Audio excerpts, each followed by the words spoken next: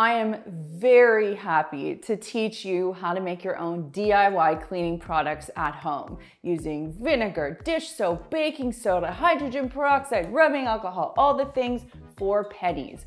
But what do I always tell you? I always say that there's a mix. There's DIY products you can make, but then there are specialty products that you need to buy. Sometimes store-bought products really can do the job better. And why waste your time trying to perfect something that's already available in store? So in this video, I'm gonna take you on a tour throughout my house and show you some of the store-bought products that I use room by room. Just a quick note that we are in the middle of renovating our basement right now, so if you hear reno noises, my apologies. If you haven't done so already, make sure that you subscribe to the Clean My Space channel and give this video a thumbs up if you want to see what our basement looks like after the reno. I should also mention that any of the products I'm going to talk about in today's video will be linked for you down below. Where there are tiles, there is grout. Where there is grout, there are stains. And I know that this is something that drives people in the Clean My Space community absolutely crazy. And over the years, we've had many different ways in which you could clean grout that we have shared, but never have we shared something about sealing grout. This is also something I've known about for a long time, but I'm a lazy person. I don't necessarily love the idea of having to seal my grout. But I have the product because if you want to avoid stains in your grout, you can seal them. Sealing kind of creates like a clear gloss over the grout so that it is no longer porous or absorbent. That way, soap scum, dirt, stains, marks can't actually get into the grout. Now, this does take a little bit of preparation and a little bit of time, but if clean grout lines are important to you, you can definitely pick up a product like this. Carve out an hour or two, it'll be worth the effort. Here's a mouthful of a product that will solve a very troublesome issue in any home. It's called Concrobium Mold Control. I have talked about this stuff for years. It comes in many different applications, from a spray bottle to this canister to a duo pack. I don't know, guys. There are all kinds of different application methods. Either way, the reason Concrobium is great is because it works. It gets rid of mold and mildew. So here in the bathroom, you might see some starting to build up over here. That's if you're not ventilating well, if you're not using a squeegee after every shower. You might also see this mold and mildew building up on windowsills. You might see it in your kitchen. You might see it outdoors. There are so many different places where you could be using Concrobium around the house. So many people would lean on using bleach to get rid of mold and mildew. And while that's effective, you can use something like this that is odor-free, has much less in terms of harsh chemicals in it, and gets you great results. Just make sure that you follow package instructions. BKF, its wrap name, or Barkeeper's Friend, is a product that we have been talking about for years. Now, if I could get Bon Ami here in Canada, I would also tell you that Bon Ami is a great product. Either way, these powdered cleansers are gentler than their bleach-based counterparts. You can use them in a lot of different places in your home, and they work really, really well without scratching.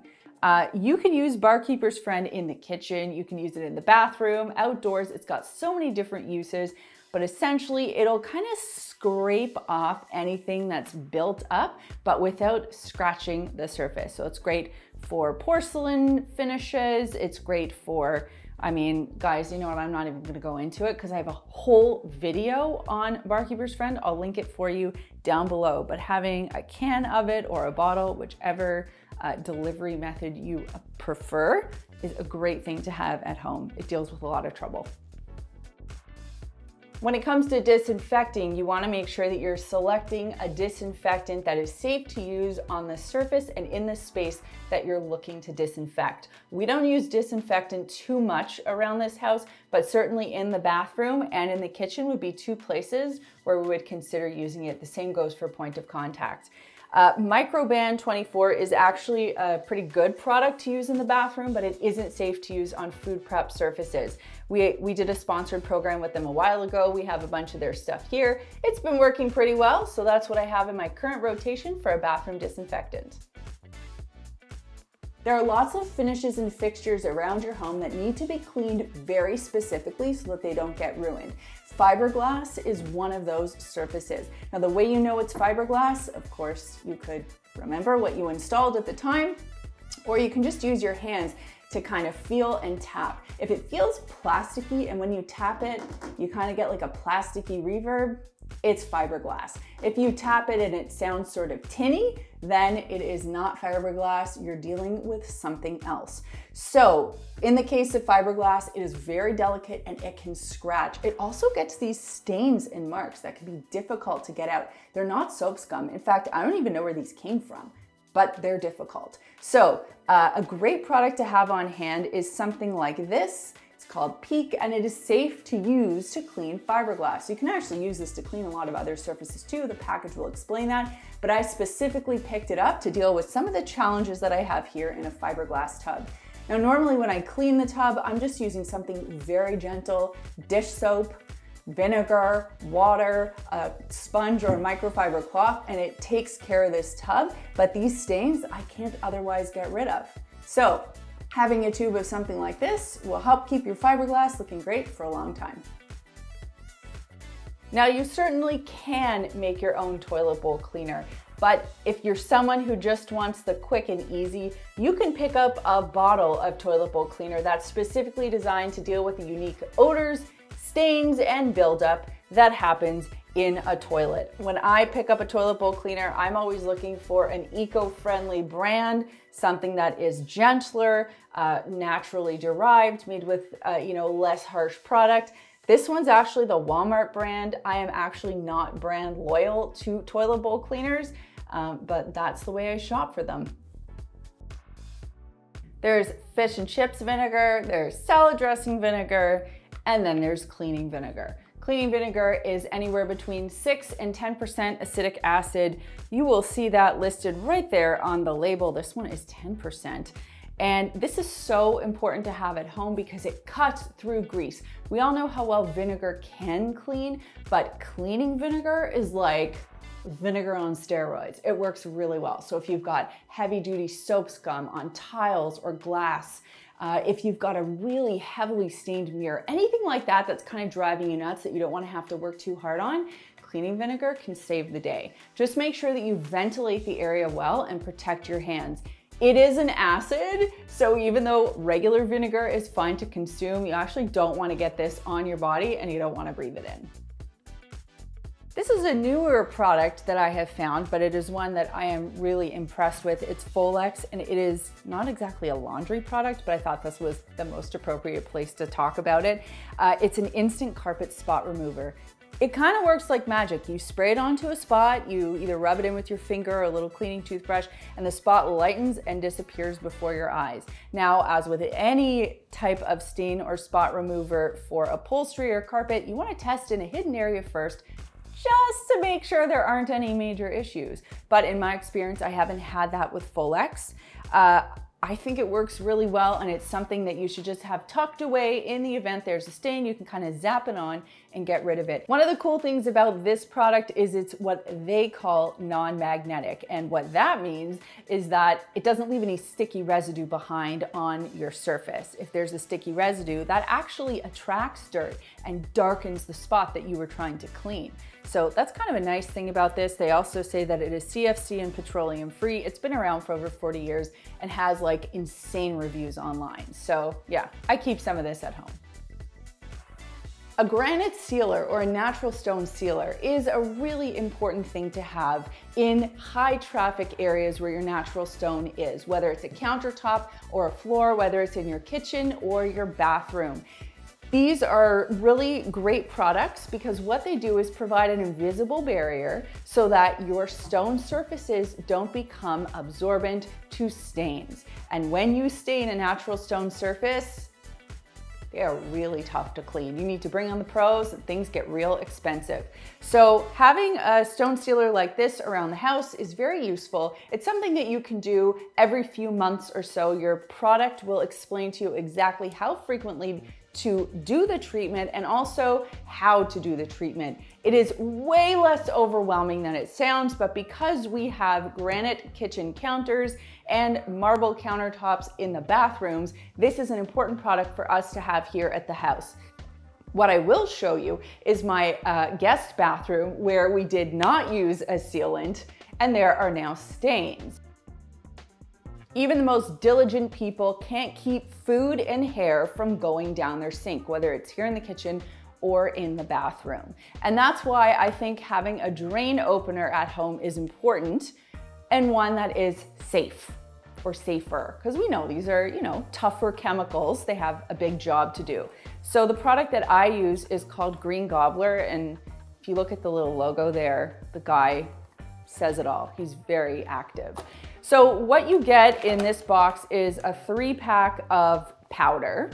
You basically dump this pack down the drain that is clogged. You put a little bit of hot water on top, just enough to make sure all of the product is dissolved. You leave it for about 30 minutes, and then you pour 1 or 2 kettles full of boiling water down the drain. And this opens everything up. I've been really impressed with the results of Green Gobbler. I've been using it for years. I actually don't like having the harsher drain openers at home. And one of the big mistakes that people make with drain openers is they don't get the results they want the first time, even with a very, very heavy duty product, probably because they're not reading the label properly. Then they dump more stuff down the drain, and that's when gases get created, and that's when poison control gets the phone calls. So what I would recommend is pick up a product, read it, understand how it works, and go to town.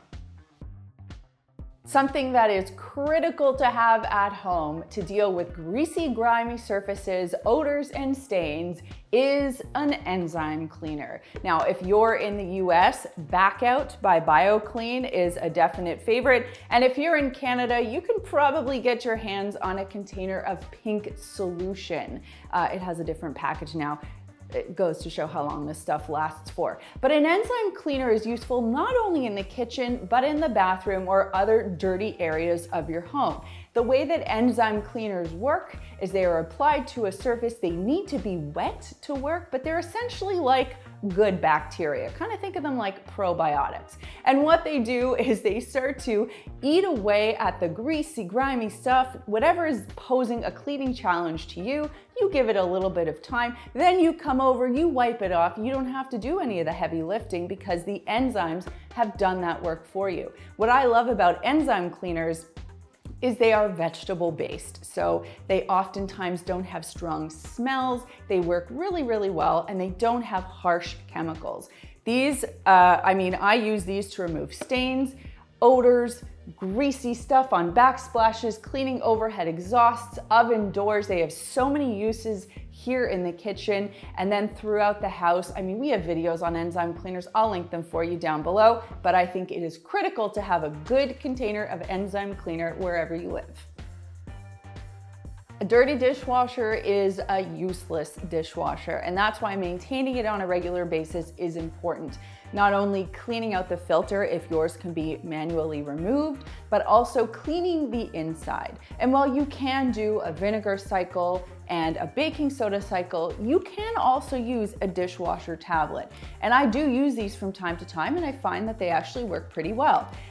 The reason I like the Afresh one is because it also does bear the EPA Safer Choice label, so I always look for that when I'm looking for cleaning products, and it's pretty easy to use. It's also recognized by a lot of the major appliance manufacturers. You basically open up the tablet, throw it in your machine should be empty, run it through on a hot cycle, you're done. Now, when it comes to what I use inside the dishwasher, I use Cascade action packs. I like them because they have a bit of Dawn, they have a bit of rinse aid, they got detergent. What I don't love about this product, I don't love the packaging, and honestly, I would like something that does have an EPA Safer Choice label, but something that is really effective. I like that it is recognized by all of the major appliance brands, but I'd love to know in the comments down below if you have found a dishwasher detergent that works incredibly well without all the harsh stuff. So let me know. Laundry detergent is one of the most used cleaning products in a home, and I am always testing new products that are available. What I specifically look for, I look for less ingredients. I look for products that are free of dyes, scents, additives, unnecessary stuff. I mean, laundry, we wear clothes, they're so close to our body, we smell everything. So that's why I always like to find products that are gentler and better for us and the environment. I also like to look for products that have reduced packaging. So I look for EPA Safer Choice labels, Leaping Bunny programs, that kind of thing. And I'm always trying different things out, so I have different products in rotation at any given time. Right now I've got Tide Free and Gentle in this box, I've got True Earth, and I've got Molly's Suds. My go-to stain remover is Puracy. It's got 6 different types of enzymes in there to deal with different types of stains. I love the story behind this brand, and I remember trying it on a whim a few years ago, and there's almost no stain that I've thrown at this that has not come out. I am so impressed with this product. It's also naturally derived, plant-based, non-toxic. It's free and clear. It's made in the US. And I'm just about out of it, so I gotta place a reorder. But I've been very impressed with this. What I do find with stain removers, particularly in the natural realm, is you might have to treat a stain a couple of times, but be persistent and you'll see your stain will come right out.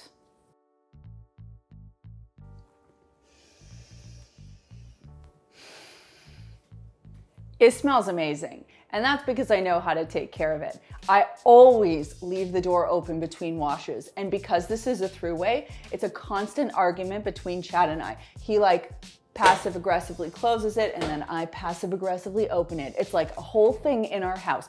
But that's why this machine doesn't smell. Our gasket doesn't have any mold in it.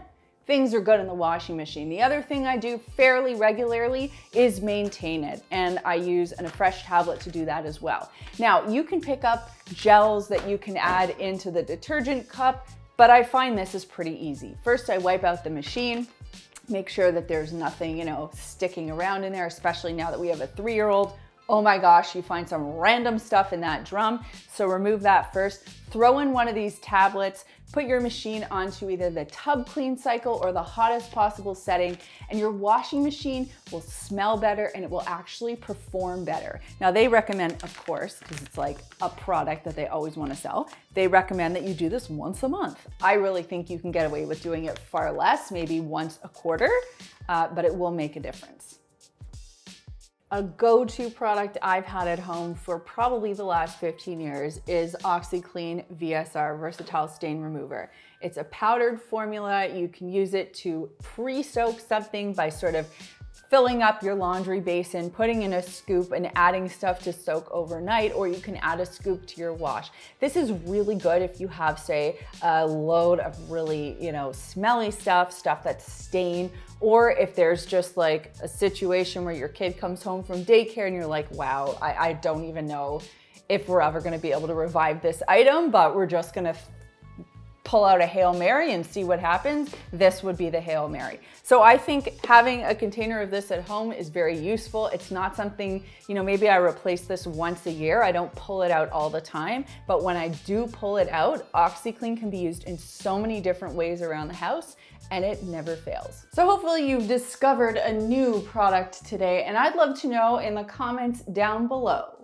what is your favorite store-bought cleaning product? I know everyone loves a good DIY, but come on, there's something you buy at the store that you absolutely swear by. Let me know what it is in the comments down below. And if you want to geek out on cleaning products some more, you might want to check out our deep clean video that we did on Barkeeper's Friend.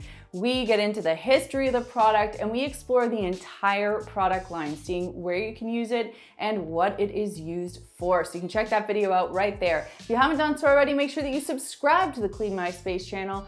Thanks so much for watching, and we'll see you next time.